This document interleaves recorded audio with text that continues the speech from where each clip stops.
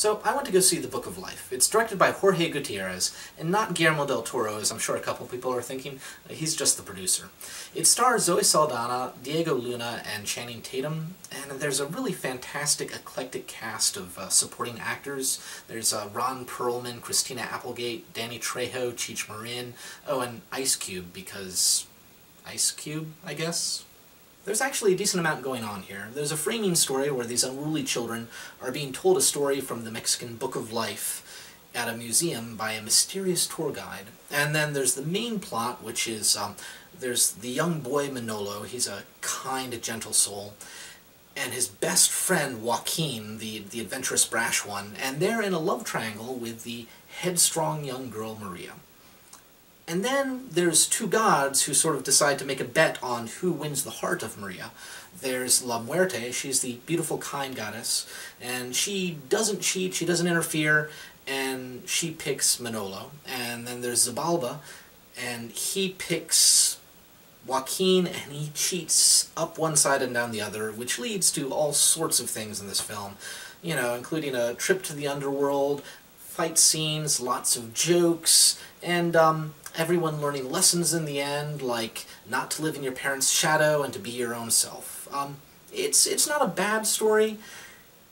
It's not perfect, like, because there's so much going on, and the framing device is a story being told to children, there's a lot of mythology just told to you. So there's a bit in there at the beginning that's really kind of dull, because it's just explaining everything that, you know, the people in the main plot already know, and it just drags a little bit.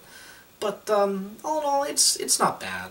It's not bad at all. Now, there's a couple of things I think are particularly worth mentioning about this film. For one, there's the music. It's very unusual. There's a couple original songs in the soundtrack which are actually quite nice. I did enjoy them. But then there's a bunch of covers of pop music. For one, there's Radiohead's Creep, Mumford & Sons' I Will Wait. Most unusually, Elvis's Can't Help Falling in Love with You. And they're interesting covers. They're like sort of acoustic pop mariachi-ish covers of the songs. I liked them. They were all nicely done. They sounded good, but very unusual, and I'm just confused by, you know, Elvis and Radiohead and the kids movie. I'm not complaining, it's nice, but just odd music choices. More for the parents, I think, than the kids. Two, there's the art design. Now, I'm not talking about the CGI, which is fantastic in and of itself. I'm saying the actual character design and the whole look of the entire film. It's really fantastic. The framing story, of course, is, you know, the kids in the museum, and the tour guide says, hey, here's this box of Mexican puppets. These are the characters in the story that I'm telling you. And so the story that you see is, everything looks like puppets. It's, you know, the puppets and the spun sugar little candies from the Mexican Day of the Dead? The entire movie looks like that. There's vibrant colors, really interesting looking characters. It's fantastically done.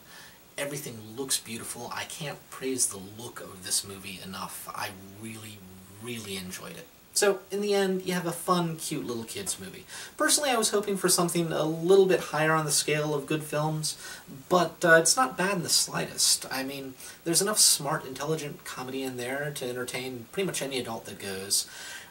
I will say it's definitely not for all the kids. I mean, especially not the ones who are still in that sort of yuck romance stage of things.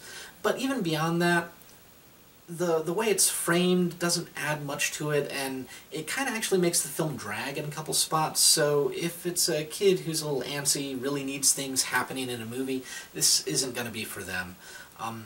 But for most people, it's going to be just fine, very entertaining. Until next time, folks, enjoy film.